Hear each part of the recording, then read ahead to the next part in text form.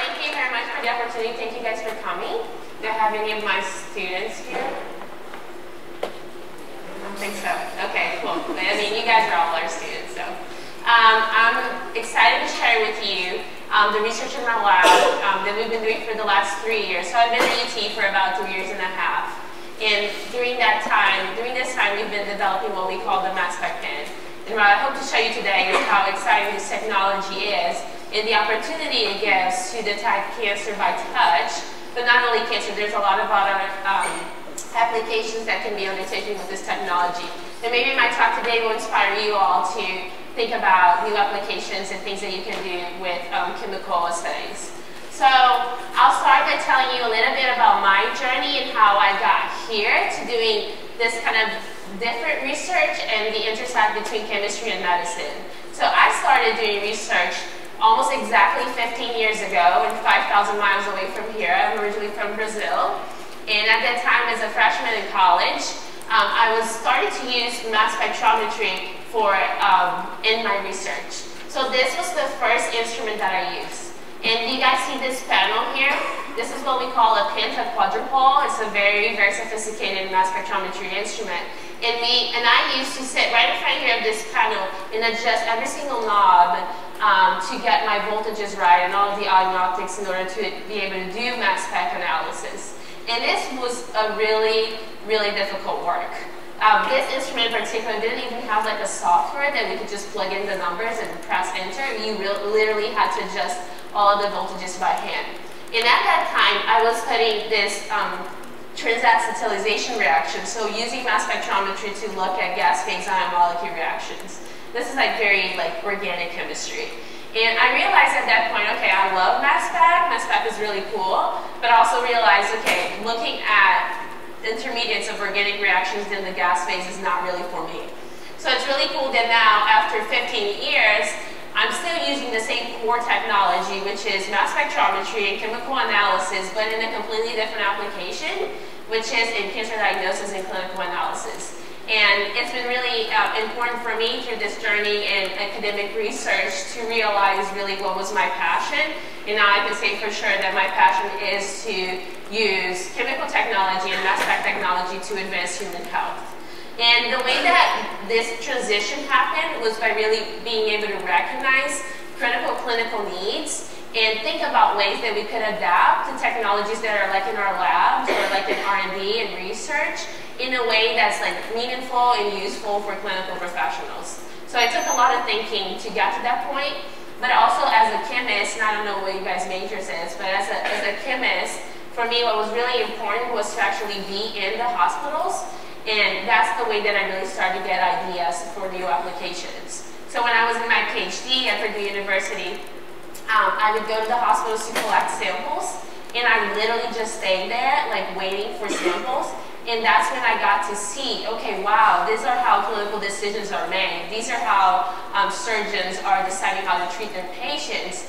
And at that point, I realized, okay, we can make changes to our current technologies in the lab in order to be able to address this big clinical problem.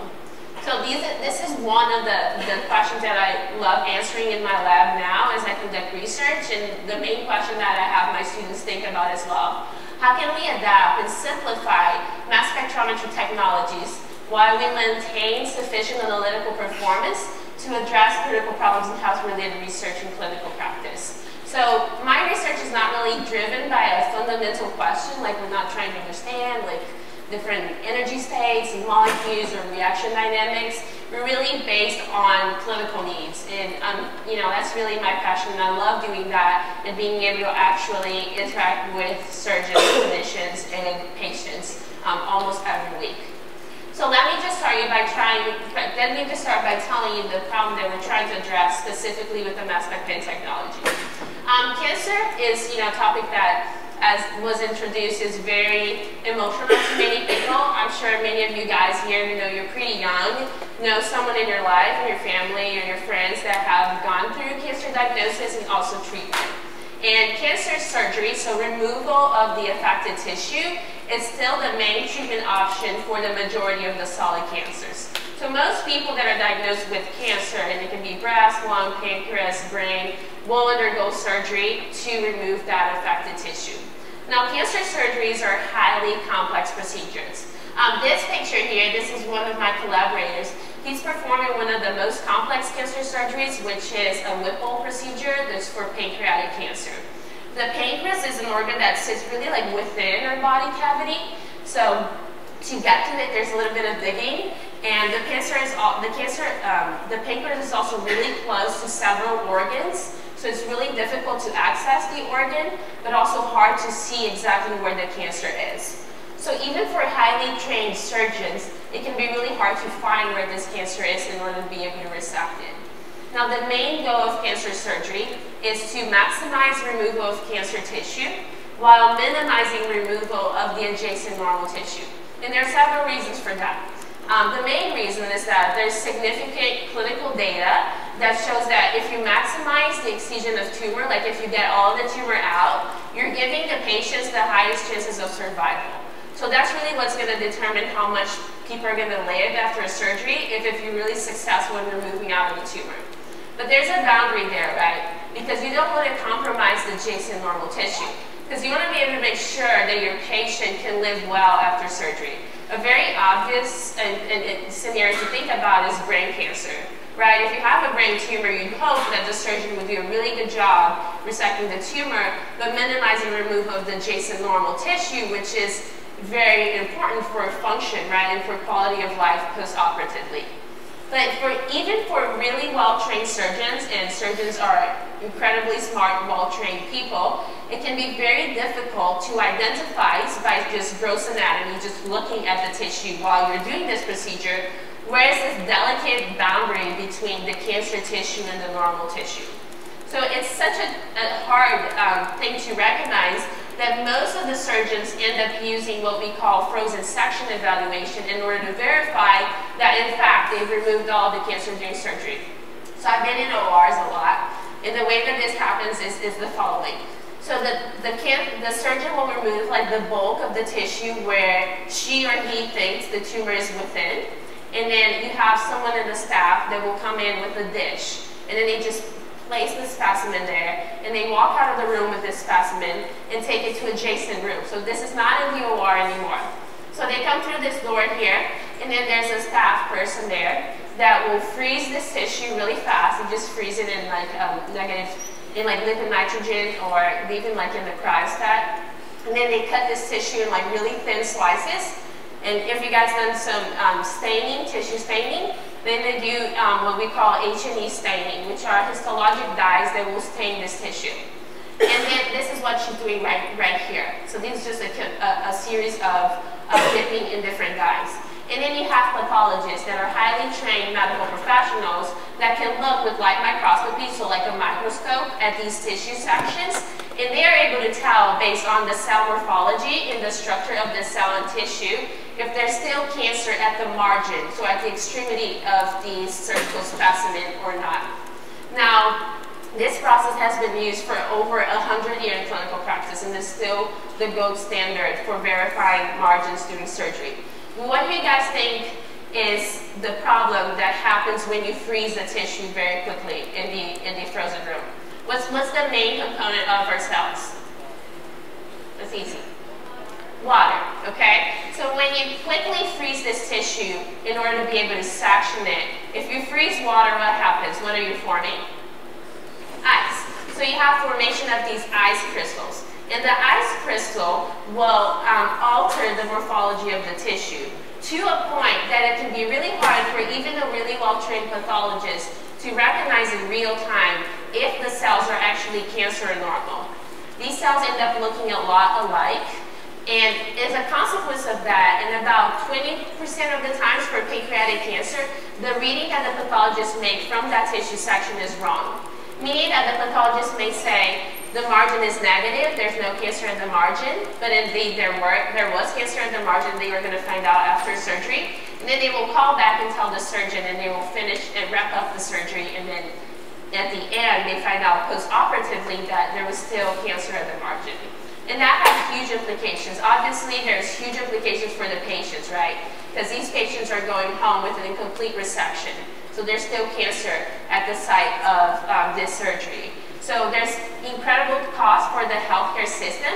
These people will have to come back for second surgeries in order to be able to remove this tumor. Or they're going to have to undergo a much harsher chemotherapy post-operatively to be able to kill these cells. And this is really also really costly for the healthcare system. Surgeries are very expensive procedures. So in addition to that, it also increases the risk for the patients because now they're going to be exposed to more anesthesia, more chances of surgical infection from having repeated surgeries as well. But cancer surgery is not the only clinical scenario where identification of tissue is critical. There's some images here that I hope it's okay for you guys to see. I showed this to some high school students and then I saw like their faces and they're like, oh my gosh, let's get this slide. So this is the case of a parathyroid surgery. So parathyroid is right here close to their thyroid gland. And a lot of people have parathyroidism and they have to remove their parathyroid. So this here is a parathyroid gland. Now these glands look a lot alike lymph nodes. So right here is a lymph node. So a lot of the times the surgeons, just by gross anatomy, have a really hard time identifying, is this lymph node or is this a parathyroid? Is this a lymph node or a parathyroid? And the same thing for this gland. So they end up using that same procedure, that frozen section, just to make sure they remove the right organ. So here, it would be incredible if they had a technology that could identify the tissue type. Oops. In the same way, in endometriosis surgery, endometriosis is a disease where the lining of a woman's uterus, so that those epithelial cells grow outside of the uterus, and you can find these lesions even in the lung of some women, and they need to be removed. And this can be an endometriosis lesion, this can be a lesion, and all these red spots here could be a lesion as well. So it's really hard for a surgeon to correctly identify the disease in order to remove it. So I would argue to you today that there's a really big need for new technologies that can help surgeons better identify tissue more rapidly in the operating room, but also with a lot higher level of precision and accuracy in order to make the surgical resection. For cancer surgery, this is a very obvious need, but there's also needs outside of cancer surgeries to do that, to help surgeons make better decisions and better treatment for their patients. So you may have heard of some more traditional technologies that are used in the clinic to do this. Immunohistochemistry is a very well-developed assay, as well as gene sequencing technology. But all of these assays here are performed after surgery. So you'd only have an answer after like a week and a half to know if all the cancer was removed or not. And then there are other approaches using spectroscopy. This is Raman, optical coherence tomography, and also fluorescence probes that are being developed now to address this problem in the clinical room. The issues with these is that none of these technologies offer the level of chemical specificity and sensitivity that mass spectrometry does. And I'll show you some data today that I think will convince you of that. So the solution that my lab came up to this problem is what we call the MasSpec Pen technology. Oops. So the MasSpec Pen is a handheld device, and I have a video that will show you how it works. A video. Oops. Find my first one.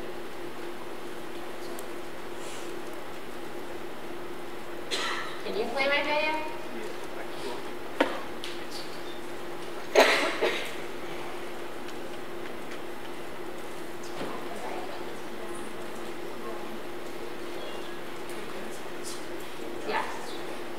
It's where? Oh, you guys see it there. Oh, okay. You're like, you guys not helping me, huh? You're like, what is she doing? Okay, so the MasSpec Pen is a handheld device we produce it with 3D printing that's directly connected to a mass spectrometer. It is entirely triggered with the press of the foot paddle. So this is how it looks like. The MasSpec Pen tip is made of a polymer that's biocompatible, and we designed this with 3D printing to have 3 channels. The first channel, once you trigger with a foot paddle, will provide a 1 droplet of water to the pen tip. And water is going to extract a variety of molecules from the tissue into this water droplet. And then we owe this third tube, and this one has a gas, in order to be able to suction this droplet all the way from the through the tubing system to the mass spectrometer. The mass spectrometer does real-time molecular analysis of the tissue, and you have these profiles that are characteristic of normal or cancer tissue, and I'll explain exactly how that happens. What's really cool about the MasSpec Pen is that we designed it as a completely disposable and easy-to-use device. So after you use it, you literally unplug it from the machine. My lab is in NHB, 6th floor, so just stop by if you want to take a look. We can just unplug it from the machine and throw it in the trash. So it's very easy to use and compatible for clinical work. So let's take a closer look. This was our first version of the MasSpec Pen. We used 3D printing to produce these. This is just a case, and then we have 3 PTFE tubings that we connect to the pen tip. The pen tip is really where most of the design went into in the engineering. So we have in this pen tip, which is made of PDMS, polydimethylsiloxane. PDMS is widely used in implants. So it's FDA approved, it's safe for use in humans. So there's no really issue here of risk to the patient.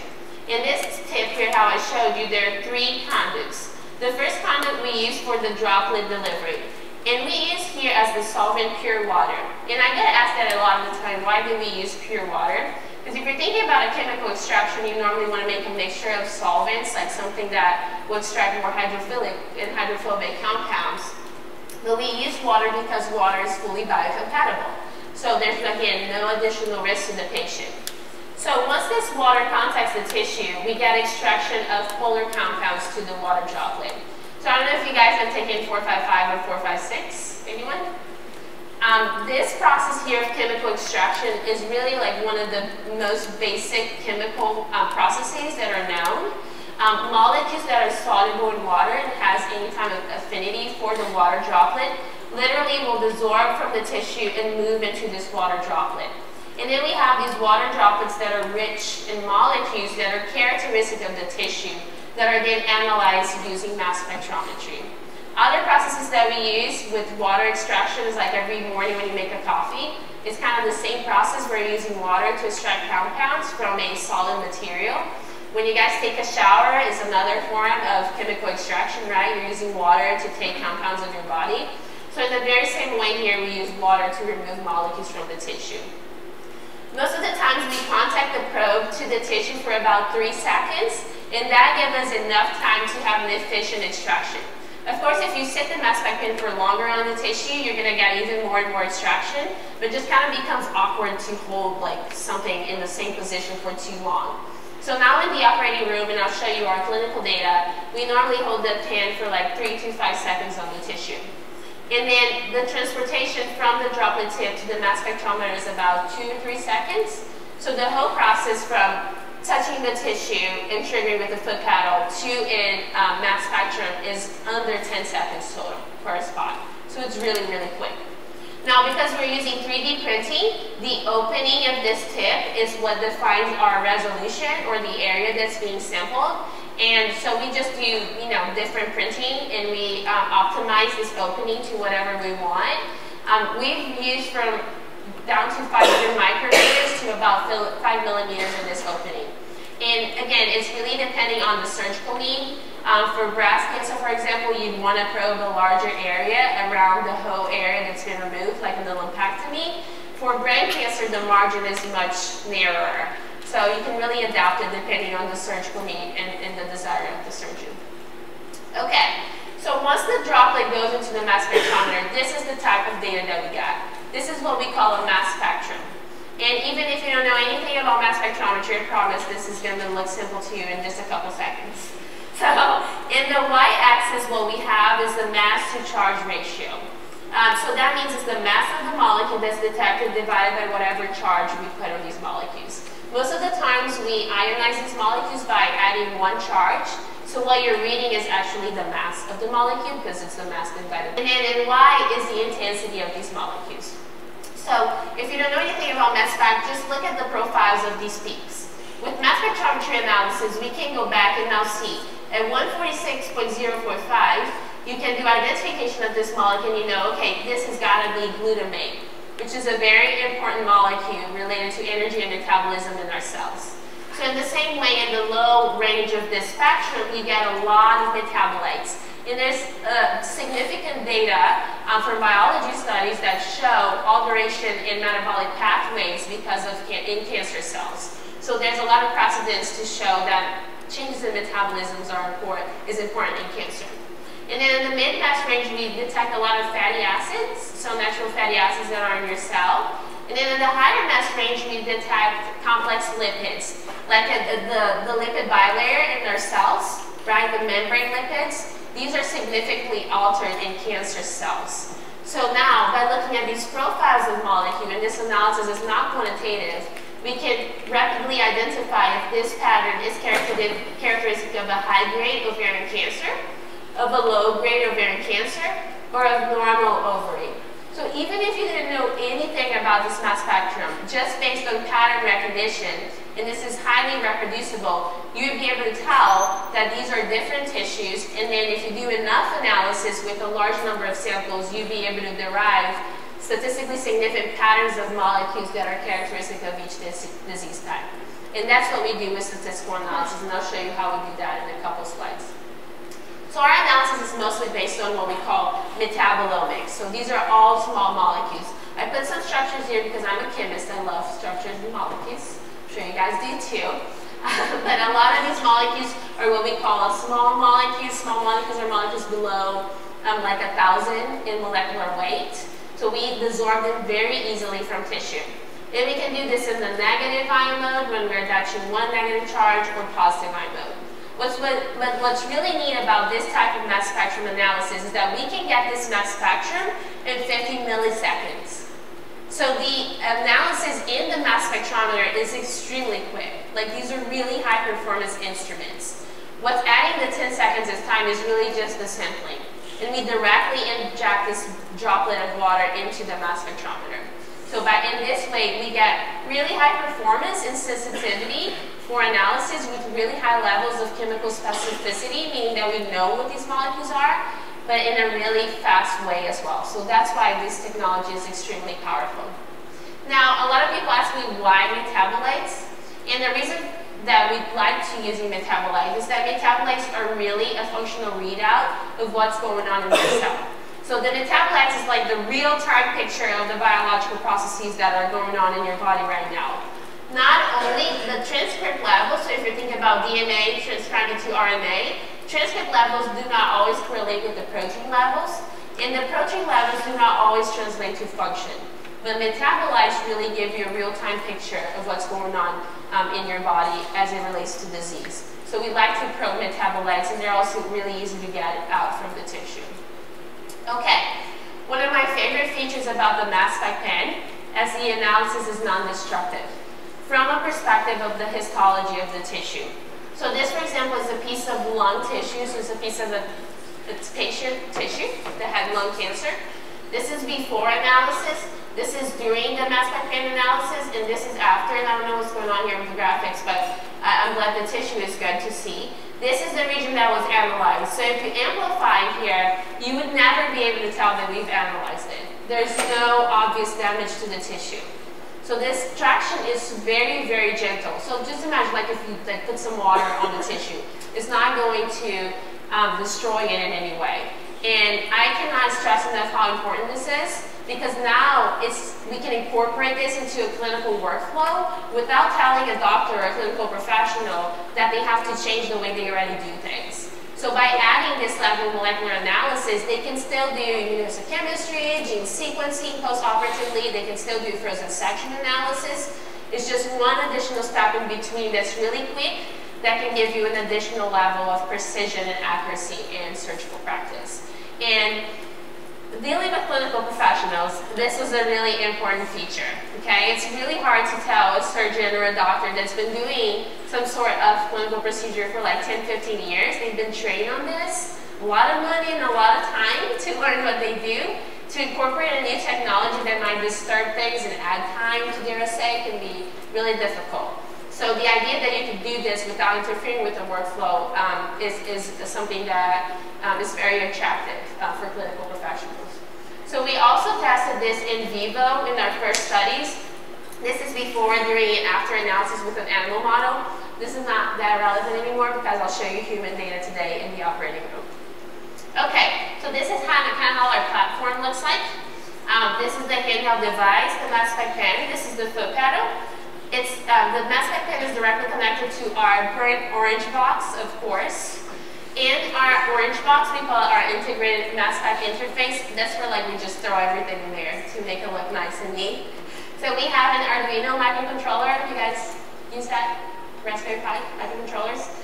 So we have all of our codes in the microcontroller, and all of the steps are automated. So once you click the foot pedal, it will activate with the microcontroller all of the analysis of the mass spectrometer, the droplet delivery, everything. Even the software statistical analysis is all automatic. So there's no really anything that the surgeon needs to do. And then we have the MasSpec part. This is the most expensive part, guys. So the pins are super cheap, right? All plastic, disposable. A mass spectrometer, how much you think a MasSpec costs? Come on. 50,000? 50,000. One more bet. 200,000. 200,000. One more, guys. Let's go up. So the one that we've been using is $500,000 for this project. I should have said 500,000. This sounds bad at $500,000. And the reason for that is going back to my very first slide. These instruments are built for R&D, research and development. They're not built as clinical instrumentation. The capabilities of the mass spectrometer is so much beyond what we need for this type of analysis that now we are working with the manufacturers to make a smaller, compact, and cheaper mass spectrometer that would be like a roll-in version. That could be, have you guys seen like an ultrasound when they roll in and out of like operating rooms? Just like that. It can come a lot closer to the patient, a lot easier to use. So we hope that we can drop this price to about 50 to 100K, and I think that's totally feasible. Okay? And then we've done a lot of work with statistical classifiers and software tools as well. So when I did this scheme here, some people would say, oh, this is just like a cute version of what you have in your lab. It's probably a lot more complex. So I had my research associate just kind of like pose, just like the surgeon. So this is Jalene John. He's my research associate, and he's incredible. He's been in the very beginning in this project. This is the MasSpec Pen. This is our not very burnt orange, but it's orange box connected to the mass spectrometer. And this is the computer as well. Here's the pad. So this is exactly how it looks. Okay. Okay, so once we get these profiles of molecules in the form of mass spectrum, then we have to use some sort of statistical analysis to see what's actually statistically relevant and significant, right? Are we just seeing random patterns of molecules, or are they actually predictive of disease state? And then we need to build classifiers so that it's not us looking at peaks, but machine learning, right, and algorithms can automatically recognize what these patterns are. So I'm sure you guys all have heard about machine learning, right? We need to talk about that. Okay, good. So we start from histologically validated tissue. So tissues that we know for sure are cancer, we know for sure are normal. Then we do a ton of data preprocessing, and this is just to build our methods. And then we use the lasso algorithm. This is a logistic regression technique, like a linear regression analysis, to build a model based on a sparse set of these molecules that are highly predictive of disease state. So you go from thousands of molecules, thousands of metabolites, and you shrink this down to about 100 predictive markers. And these markers we use cross-validation and do several reiterations of this data analysis to know that these are the most predictive of disease state. And then we start casting this model on new tissues that come in. Okay? So the same way that Facebook tags you in a picture, we're using machine learning here to tag a mass spectrum as cancer or normal. So this is our graphical user interface. So you can select the MasSpec Pen method, what surgery you're doing, breast, thyroid, lung, ovary. We have a lot more now. And then once you press the foot pedal, do the analysis, let go. There's an auto cue when it's over. So you just remove the pen. And then the software will run through and you get the spectrum, the diagnosis, and the associated probability. Statistical analysis, there's always going to be a probability associated with it, meaning that it's not always 100%, of course, but we can continue to build our methods to improve on that. Okay, so this is just a table to show you some of our performance.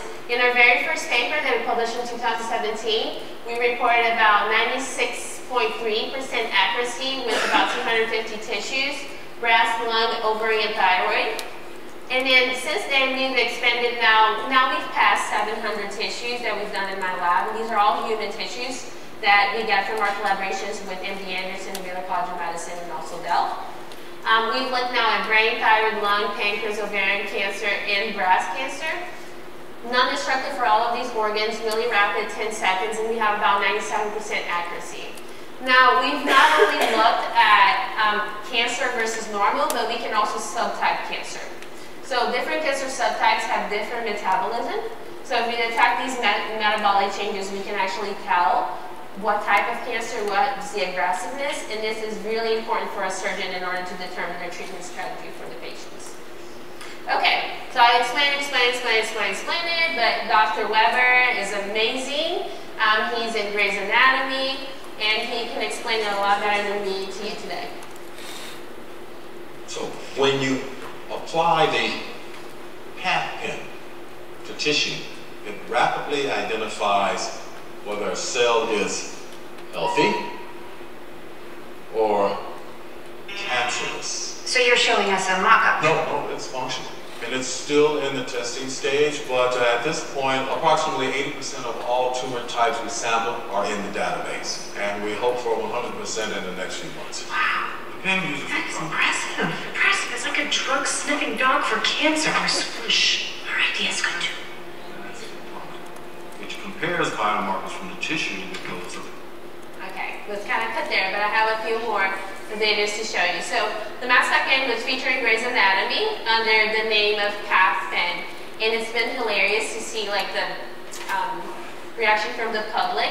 Like sometimes, like when we post something, people will write like, this is like copying from Grey's Anatomy. Like, oh, this idea was like Dr. Weber's. Like all the time, and then like I just click like and like feel like a smiling face and use this whatever. You can think whatever you want. But it's been hilarious to see how many people have seen this show first, and then they found out about the MasSpec Pen and they think it was in that direction. But it was the other way around. So it was the producers that got in touch with us and featured it on the show. So it's been really cool to see that. So I just want to show you some results for pancreatic cancer, kind of looping back what I showed you in the beginning. Pancreatic cancer is a really big problem. It's the 4th leading cause in cancer death. Only 8.5% of the people that are diagnosed will live past 5 years. That's like awful. And the only treatment option for pancreatic cancer is surgery. There's not good chemotherapy for pancreatic cancer. So most patients will have to undergo surgery.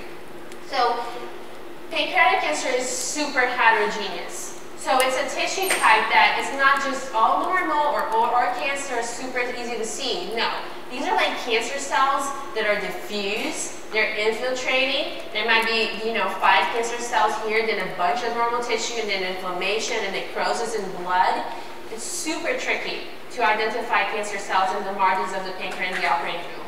And I just wanted to show some example of that. Sometimes you have a piece of tissue that's normal, and then you look and it's a lot of inflammation, then you start to look like cancer, but this is just inflammation. So it can be really hard to identify. These are actually normal cells. And then you have a piece of cancer that have, a lot of cancer cells in this case, but then if you go just a few, centimeters away from that, then you have about 25% tumor and a lot of normal cells. So it can be really difficult to see this with light microscopy, so like under a microscope. So we started to use the MasSpec Pen for this analysis. These are just some of the mass spectrum. Again, even if you don't know any chemistry, any mass spec, these are profiles of normal pancreas, pancreatic carcinoma. Very different abundance and distribution of molecules. We go through and identify all of these peaks because we love it. We're chemists in my lab. So we know what all they are, like ascorbic acid, fatty acids, glycerphosphate-phenolamides, glycerphosphate-inositols. And we built this method and we have 99% accuracy for cancer diagnosis. So we're doing really, really well with pancreas. And then we started to predict on these very complex tissues. So we work really closely with our pathologists and we kind of sit side by side with pathologists. And I think that's something that is really special to my PhD students and my undergraduate students because they get to do these interactions. They're like in the clinic, sitting down with pathologists and looking through patient data. And then we just write down all of our notes, all of the complications of these tissues, and then we start to predict. And we've gotten agreement with cancer, even when there's like just 5% tumor cells. So it's been really exciting. And then for the majority of the cases, we're getting it right. A few cases we've been getting it wrong too. So we want to improve our classifiers, but still we are at a really good accuracy rates now, even for these really complex tissues. We also look at metastatic tissue. So remember in my introduction, there's a lot of patients that are diagnosed at an advanced stage, so they already have metastatic cancer. It is really important to identify these sites of metastasis to improve chances of survival. This is pancreatic cancer. This is bile duct that's really close to the pancreas, completely infiltrated with pancreatic cancer, and this is normal bile duct. And you can see this profile looks a lot more similar to the pancreatic cancer than from normal bile duct. So we can identify cancer even in metastatic positions in the body. Now going back to the tissue identification that I showed you with thyroid, parathyroid, and lymph node. Why is it so hard to see? Okay. Parathyroid and lymph node. We've been typing tissue as well. And in typing, we've been getting like 100% agreement. So to identify organs is really easy for us. Different organs have completely different profiles. So this is an application that we're also really excited about. And you can see some of this factor here, how different they are, even qualitatively looking at these peaks. So it's been really special to be at UT, obviously because UT is the best. And we have incredible departments and researchers here in chemistry. I collaborate with biomedical engineering, with statistics, computational sciences, biochemistry, and molecular biology. But it's also really cool because we have a medical school here at UT, but we're just 2 hours away from the Texas Medical Center. And collectively, MD Anderson and Baylor College of Medicine, they see over 5 million patients a year. This is incredible, huge resources for clinical research. So it's been really cool to partner with these institutions to do this analysis. So we started to translate from the lab to the clinic. And that was like in the fall of last year. So it took forever to get, have you guys heard of like an IRB protocol? So to get this human subject research approved. But once we did, we started to move from the laboratory here in MHB to the clinic in the operating room. So all my students were part of this effort. This is generation 2 of the MasSpec Pen's a lot cuter now. This is just resin that we 3D print. We actually write our logo in MasSpec Pen. This is the PDMS tip, the tubing, and we make these all in my lab. These are some of my undergraduate students and graduate students. We've made over 300 of them. And then we pack them in these little bags and we ship them with FedEx to Houston. And then these pens undergo the same clinical procedure as any other medical device. They're sterilized and they go as a medical device to the operating room. So this is when we shipped my instrument, this is that mass spectrometer that you saw. We have a generation 2 interface where we can plug 2 pens in tandem. So once one is using, we can like prime the next one. And this is me, my graduate student, my research associate when we actually shipped it in the truck. So we're really excited. So, again, Dr. Rapper and Livia in surgery. Let's see that on the first. testing stage. We're testing it on this guy. He's got a wife and 2 kids. They're very nice and they really, really want him to stay alive. And I promised them I'd make sure he gets the best possible care. So maybe, Dr. Gray, if you could just tell Dr. Wilson. Be quiet, she's got it. Look, the distal end adenocarcinoma. If I go 1 centimeter approximately. It works. It's working. Oh my God. I'm gonna save half his stomach. Now you get to go tell his family that not only did you save his life, you saved his quality of life. I'm gonna go check on our stoners. So just to conclude, the MasSpec Pen is user-friendly, based on molecular analysis, biocompatible, disposable, non-destructible. We're now adapting it for robotic and laparoscopic surgery, so it can be adapted to different modalities. And it's also suitable for use pre-operative, so outside of the operating room, and after the procedures as well. Our hope really is to redefine surgery by improving, this was an arrow up, improving accuracy in diagnosis, precision in surgery, as also expediting procedures, with the expectation of reducing healthcare costs and second rate of surgeries, which really benefit patients, improving patient experience and outcome. So I'll skip this video and I'll get to and you can go up and look the Grey's Anatomy episodes. They featured in 3 episodes so far. So it's been really cool to see that. But I just want to finish by quoting our Vice President Joe Biden, who lost a son to brain cancer. So as someone in policy and politics, he experienced in firsthand like the pains of cancer diagnosis, and he said that every day, every minute matters to patients, and we must bring that sense of urgency to our cancer research and care systems. And that's kind of similar to how we do research in my lab. We really take this research with high responsibility. We're really productive. We get research grants and we spend our grants, and we're doing research as fast as we can with the highest quality that we can as well. And our ultimate motivation are actually the patients. These are some emails that I get almost every week from people that say, hey, you know, my daughter, this is actually a parent. Here at the first line it said, you know, my daughter is 6 years old and we found a nodule in her thyroid. You know, I hope this technology will work. Where can I go? Which hospitals it's available? This is another friend that had a nodule and wanted to know if it was available to the surgeon. This was a breast cancer patient. She's written me several times asking, hey, can I be part of your study? And this is another parent with a daughter with endometriosis that's had, I think, 5 surgeries, he said, and they can't figure out a way to get it all out. So hoping that we would improve resection there. So this is my lab. My graduate students are mostly in chemistry, Spencer in statistics. I have some people in biomedical engineering, John, Shirley, Grace was in the lab for a little bit, and also computational sciences, and we're like a mixture. I have 11 grad students now and 4 to 5 undergrads in our lab.